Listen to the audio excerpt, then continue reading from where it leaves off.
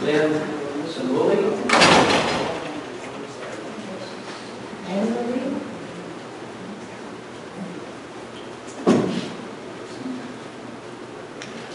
Hi, I'm Samuli from Port St. Lucie.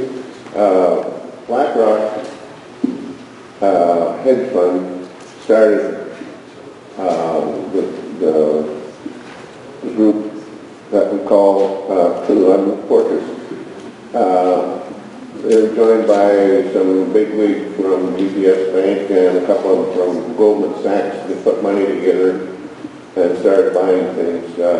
They went public in 2006 to gain more money. They saw a big opportunity in out west because Vancouver, British Columbia was getting the Olympics, and they needed a lot of money to get ready for that. One of the things that Fortress bought was a company called Interwest, and they had a lot of ski resorts, including ski resorts that would be used as venues for the Olympics.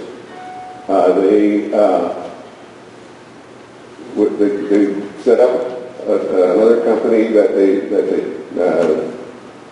did a leverage buyout on, and they set up and were to fund all of this stuff that was going on, and they sort of ran out of funding, so they started selling off venues that that company held.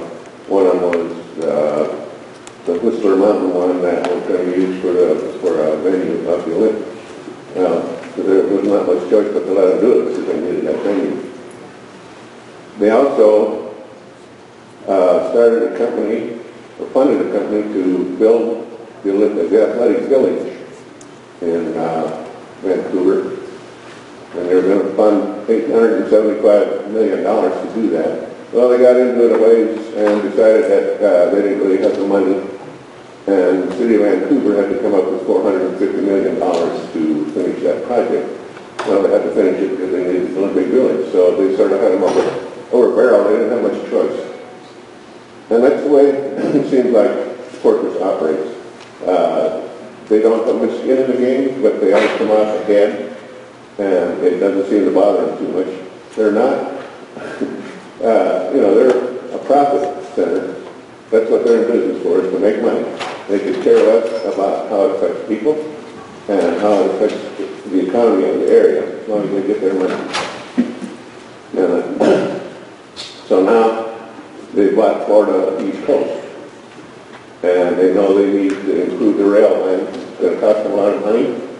So they said, well, why don't we just set up this passenger train, and we'll go ahead and get the government to fund that, and then we'll let the passenger train go broke. You can sort of wonder, why would a private corporation set up a company that they know can't make a living at it and expect us to pay for it, and somehow they'll wind up with the track. It just seems like everything they do is based on that same thing. Just beware. Thank you.